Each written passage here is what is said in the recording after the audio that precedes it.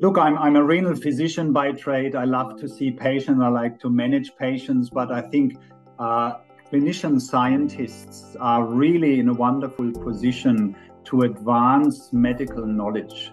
You see problems on the ward, you see difficult to treat patients, you get an idea where the issues may lie. And if you have a scientific background, you can design beautiful trials to answer relevant questions which, perhaps tomorrow will make a difference to those other patients affected by this condition. And I think it's one of the most exciting kind of activities you can take part in if you enjoy research in the first place. But as physicians, of course, we are guided by evidence-based, and here you help to create and generate that evidence with well-designed clinical trials, or of course in the basic sciences as well, which is equally important. So any part of research is absolutely crucial to make advances, and I feel very, very fortunate, to have the opportunity to be part of this. You engage with a lot of colleagues.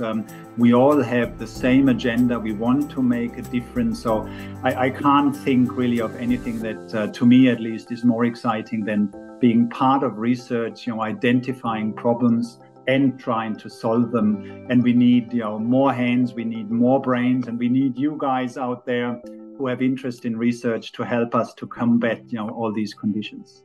Look, research and being a scientist is not always easy. It's hard work.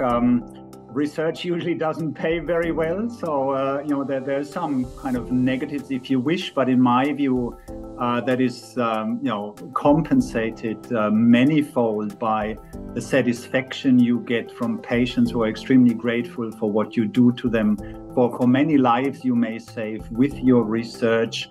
And I think you have to look at the bigger picture. And this is where I find it always exciting to come to conferences, to hear the advances and the things that have happened. Often we sit in our own laboratories or in our own rooms and we question ourselves, do I really make a difference? But once you present your data and you hear from others how that has been used, how that make a difference, I think it's really an exhilarating kind of feeling when you hear about that, and excites you to continue in that path. So keep your passion, find something you're really excited about, try to make a difference, and be assured, the patients in particular and the community at large will thank you. You may not become rich, but you will be very rich at mind. So keep that in mind, and I think you are up for a fantastic career.